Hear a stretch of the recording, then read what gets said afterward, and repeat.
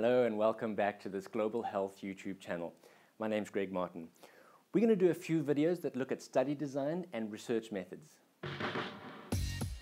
Now we're going to look at epidemiological research, we're going to look at the social sciences like anthropology, and essentially we're going to try and unpack how it is that these different kinds of research fit together to provide us with the science and the understanding necessary to make clinical and public health decisions. Now typically people tend to think of research methods in terms of qualitative research and quantitative research, and they're these two distinct disciplines or two distinct types of research methods, and the qualitative research is the domain of the social scientists and anthropologists, and the quantitative research is the domain of the epidemiologists and the economists. And what I'd like to talk to you a little bit about is the fact that these two groups of people actually use both sets of research methods. So let's just jump right in and try and understand these different research techniques and research methods. Qualitative research tends to answer questions like who, what, why, when, and how. It tries to unpack and understand the nature of a phenomenon or the qualities associated with a particular phenomenon.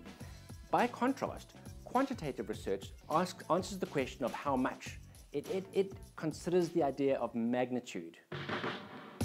So when we're talking about magnitude, the how much, the quantitative research, we're talking about the how much of, firstly, an occurrence, so the incidence or prevalence of a disease in a community, and we're talking about the magnitude or the how much of a relationship, so the association, for example, between a risk factor and an outcome. So now I'm just going to quickly give you an overview of some of the research methods used in these two groups of methods, qualitative research and quantitative research. In qualitative research, we may do a simple observation of what's happening in a community, or you might be looking down a microscope, for example. That's qualitative research. We may do in-depth interviews or key informant interviews.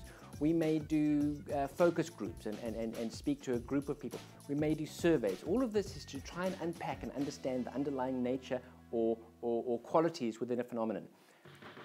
The other group, the quantitative research, now we've got interventional quantitative research and we've got non-interventional. By non-interventional, we mean it's observational. We're watching to see what happens in the world and we're counting something up. So in that sense, we might be doing case control studies, and we'll talk more about that in a future video. We may be doing cohort studies, and I'm specifically going to talk in a future video about the difference between those two and their relative strengths and weaknesses. We may do an ecological study, and we may, of course, also be doing a survey and just collecting data in that sense. Then, of course, there's the interventional trials, and the one we talk about most are randomized control trials or double-blind randomized control trials, and we're going to do an entire video that looks specifically at that. Okay, thanks for listening. I hope that was helpful. This was just a synopsis, an overview of the various research methods that we use.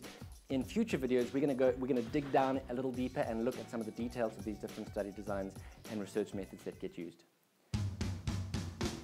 If you're thinking of subscribing to this channel, let me give you one or two reasons why I think that's a great idea. Firstly, if you subscribe to the channel, you get an email alert whenever there's a new video posted, and so you'll be up to date on the things that we say and do here on the channel. But secondly, I send out video content that goes exclusively to people who subscribe to this channel. I think of the people who subscribe to the channel as a kind of a subset of the broader audience, and they're more likely to be people that are interested in job opportunities in the global health space, and where it is that they might find opportunities to do consulting work in global health. And so I'm putting together, they're a little less formal, they're a little less flashy, but videos that are just kind of talk people through what's out there and what's happening in the global health workspace. So subscribe to the channel. Thanks for watching. I'll be back.